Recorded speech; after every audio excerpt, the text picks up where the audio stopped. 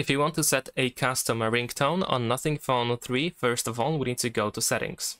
In Settings, we're gonna scroll down and go to Sound and Vibration. Then over here, we're gonna scroll down again in order to find Phone Ringtone. And after that, what you need to do is switch from Generative to Classic, and then go to Default Ringtone.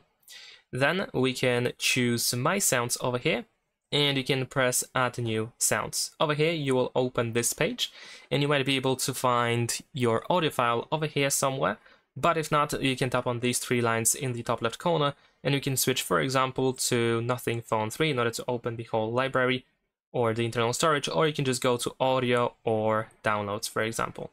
So in my case, I'm going to go to Audio, this folder, and Download, and there we go, I have my ringtone. So I'm going to select it.